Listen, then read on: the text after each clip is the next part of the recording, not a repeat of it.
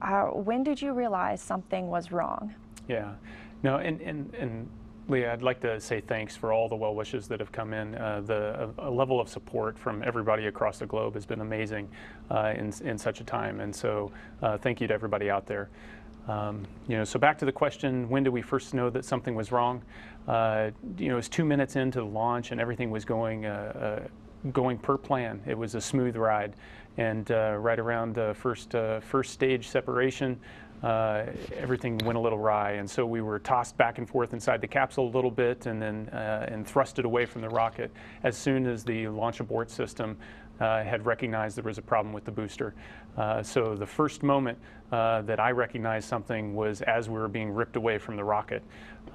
We had an alarm inside the capsule, and we had an emergency light come on that said that we had a problem with the booster.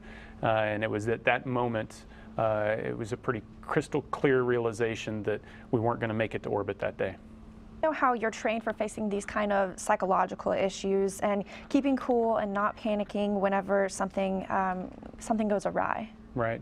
So I've got to think my career in the Air Force has done a lot to help me prepare for stressful situations like this, whether it's through deployments or my time in flight test, where we've had to deal with failures in aircraft that you're in and having to get down on the ground immediately. So those have been stressful situations.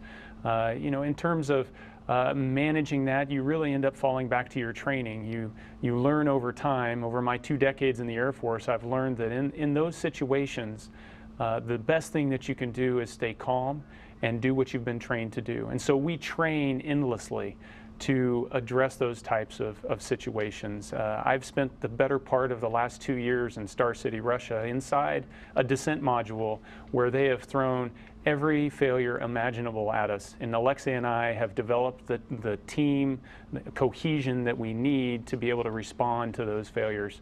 And we put that to work when when that was thrown our way on Thursday. Your initial reaction, fear or disappointment?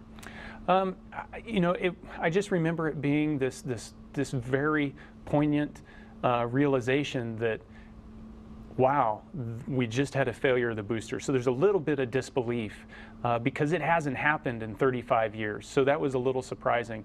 But we just had a failure of the booster, and okay, now we got to get home. And so we just instantly transitioned into executing the procedures that we had practiced before, and trying to make sure that we did them as precise and as effectively as we could. And while in the Soyuz, upon your descent, did you feel any temperature or pressure changes? Yes, so when we come back, there are pressure changes. So after the main chute opens, there is a valve that helps equalize us with the outside ambient air pressure, and so you feel pressure changes in your ear on descent, just like you might feel in a commercial airliner coming in for landing.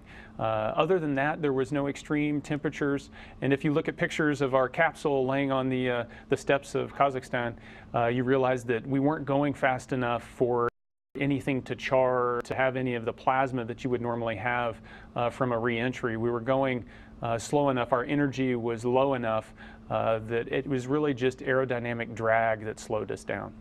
Wow. If this incident will keep you away from any flights, or does it make you more determined to go up in the future?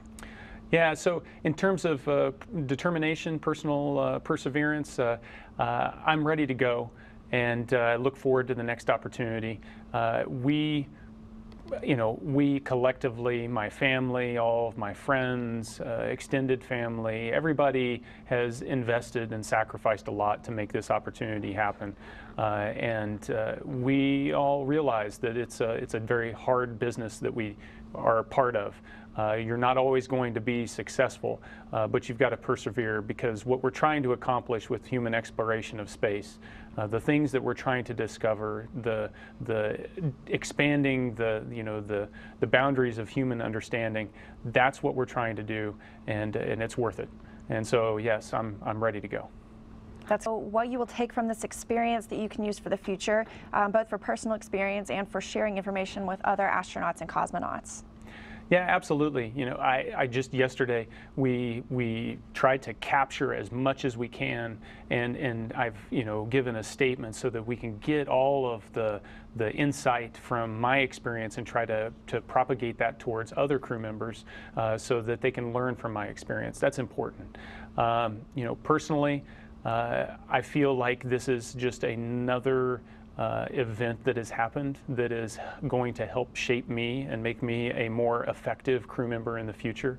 I know that Alexei and I as a crew, we've experienced this together, and that's only going to make us a stronger crew in the future.